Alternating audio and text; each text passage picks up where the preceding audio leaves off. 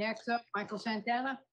Mr. Santana is out on probation, F21-5555. Bad news. Good morning, Mr. Santana. English, okay? Spanish, please. Buenos días, señor Santana.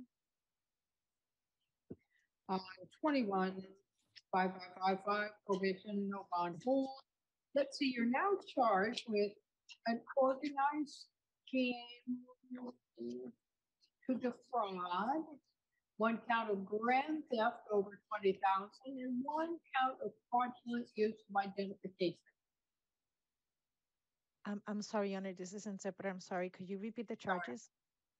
Organized scheme to defraud, grand theft over 20, and fraudulent use of ID.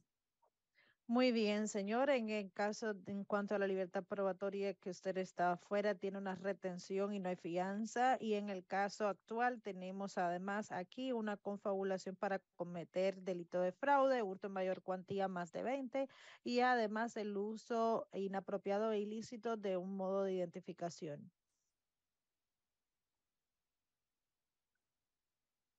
If you'll give us a moment where I'm reading the arrest affidavit to see if there's probable cause or not. Deme un momento para leer el informe de arresto y determinar si hay motivo fundado o no.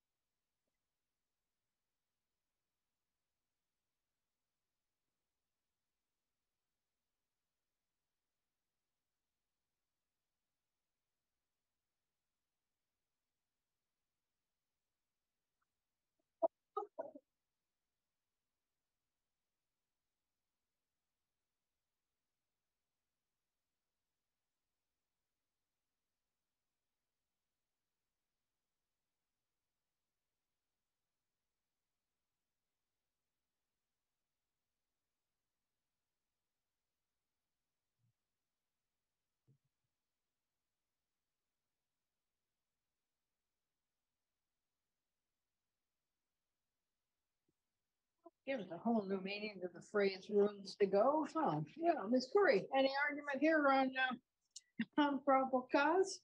No, Judge. Señora Corey, ¿algún argumento en cuanto a motivo fundado? No, su señoría. Okay, let's see. Got a couple of cases here. Probable cause found in 23-5398. Bond in count 1 is $5,000. Bond in count 2 is $7,500. And bond in count 3 is $7,500. Muy bien, tenemos varios casos aquí. En el caso 235-398 se determina motivo fundado y se establece fianza en el cargo 1, 5,000, en el cargo 2, 7,500 y en el cargo 3, 7,500. And then in 23-5397, bonding count 1 is $5,000.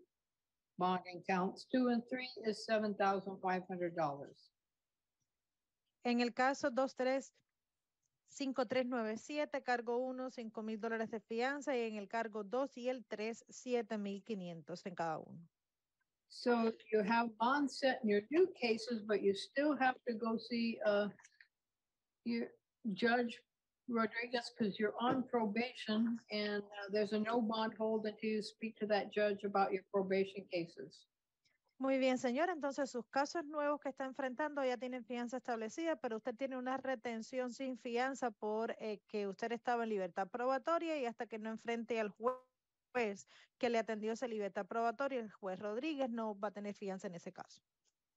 All righty then.